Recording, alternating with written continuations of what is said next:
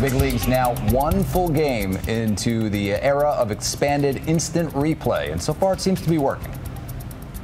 Third throw to first, double play. It didn't take long for the first challenge to an umpire's call. Top of the fifth in Pittsburgh, the Cubs hit into a double play. But Chicago manager Rick Renteria challenged the ruling, believing his runner may have been safe at first. He wasn't, and the ruling stood.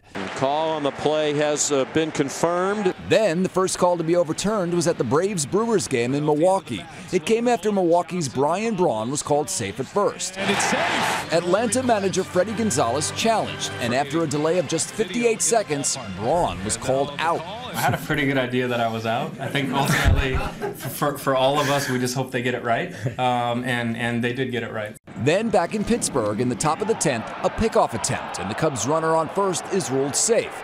The Pirates' Clint Hurdle went out to discuss it and ultimately challenged the call. The umps huddled and spoke to the replay officials in New York, who ruled the runner out. After his team's 1-0 win, Hurdle seemed to like the new replay rules. There's no need to go busting out of the dugout right away. I think we're all just trying to figure out how to use it properly and efficiently to enhance the game.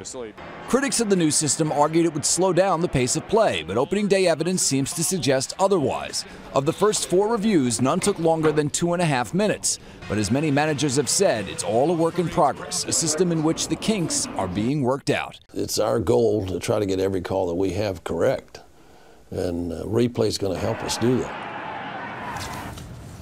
So I think some people might say, well, is this just going to make the game of baseball even longer? Which already is crazy long. It's a long game. And for people who kind of tune in and tune out, are you going to be able to keep an audience when you've just got manager after manager going out there to, say, no, take a look at it again. No, take a look at it. Every play is going to be challenged? No, exactly. It has to be not. Select plays. I'm sure there's very, very stringent rules, so they can't, every time go, look at the instant replay. But yes, it's a good thing as long as it's used sparingly and it's done fast. And so far, we're 1 for 1.